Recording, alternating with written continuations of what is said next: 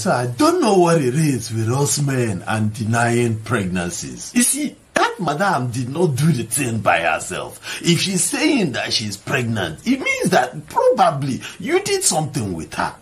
Now, let's rewind this thing. You know you did not like this girl. You knew very well that you don't have any future with her. But when it came to the other room, you did not use condom. On top of that, you did not use condom. Let's just say that at that time your head was touching. Okay, here we are now.